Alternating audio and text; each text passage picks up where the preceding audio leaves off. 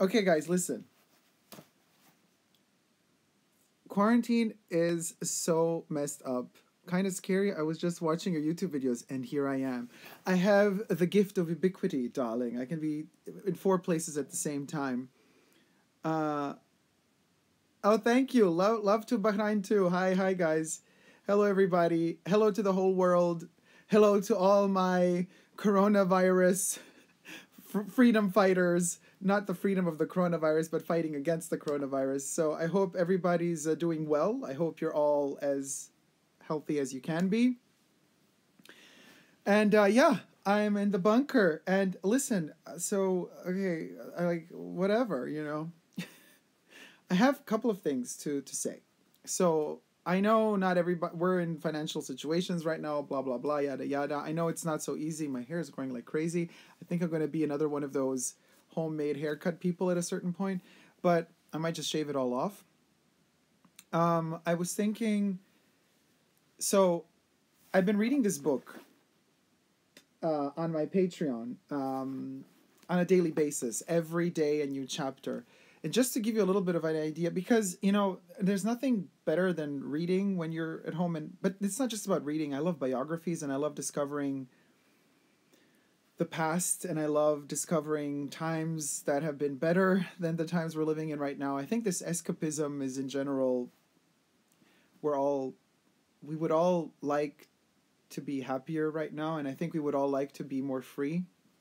And I think we would all like to have more positive vibes around us in general. So I started reading the life of Misia, and Misia, just to let you know, Misia was one of the biggest patrons of her time. You know, we're talking the beginning of 1900s into the First World and Second World War, but the Belle Epoque and this entire the beginning of the past century was so particularly special because for those who were in love with the arts, they've experienced the boom in terms of expression, and people have learned. For us, we take it for granted that we can be psychological and dramatic in movies and art and photography, but back then it wasn't taken for granted. It was something that they were just learning to deal with the idea of being free or painting an emotion, transforming the interiorized emotion, transferring it to a painting or transferring it through text into a book.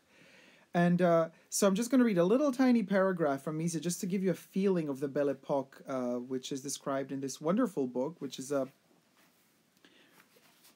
biography of Misia Certes, who was also Coco Chanel's best friend, or frenemy, we would like to say today. They loved each other, they loved to love each other, they loved to hate each other. The Life of Misia Certes by Arthur Gold and Robert Fisdale. So, of course, the full chapters and stuff you can get on my Patreon and not on YouTube, also because, like, you can't really do this stuff on YouTube, so. But here's a little bit, just to get you all guys going. So before I read, let's see. Hi, Dacob. Love from Singapore. Oh, love to you, too. What's up, Yeah, all good. All good, girl. We're all doing good. How's it going? Okay, quick. I'm gonna, for the few people that are online right now, let me give you a feeling of the Belle Epoque. The Belle Epoque could not have been a more beautiful time for those who were privileged. And Misia and Tadej truly were. Young and attractive, they had plenty of money and time to enjoy it. They lived for pleasure, and, greatest privilege of all, their deepest pleasure lay in their enjoyment of art. With an unerring eye for what was best in new art, they were among the few who were able to read the paintings of their contemporaries in much the way we read them today. And they responded to the new in music, literature, and the theater with insights that reached most people only many years later. With the excitement of explorers, they discovered that new art was speaking to them and describing their emotions. Though not artists themselves, they felt art as artists do. So you can imagine how it was back then to, for the first time ever, I don't know, see sadness painted in a painting, but painted in such a beautiful way that sadness kind of attracted you and made you feel what the artist was feeling.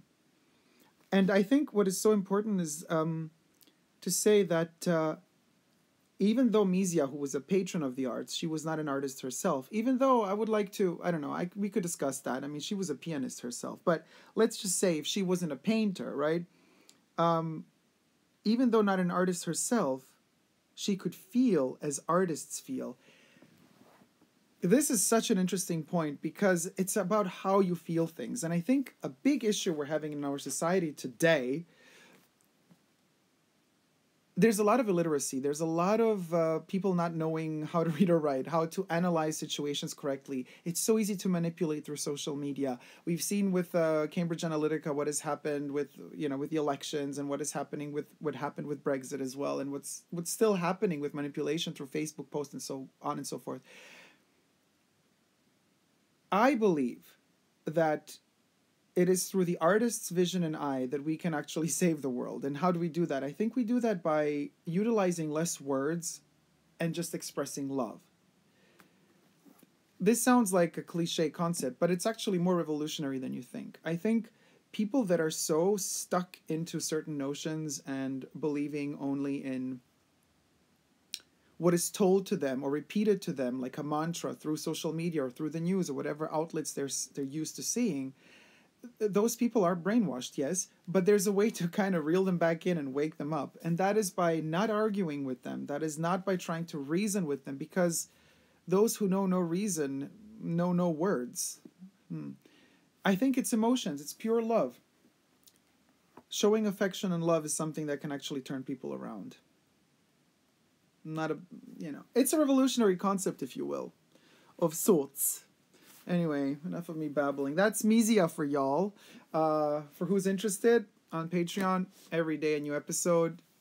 I'm thinking like more like sitcoms, you know, it's like 20-minute episodes every day. It's one chapter, and it also gives a flow to it so that you have something to look forward to. And for me, it's really, it's tough to read these chapters because a lot of them have a lot of really complex concepts in them.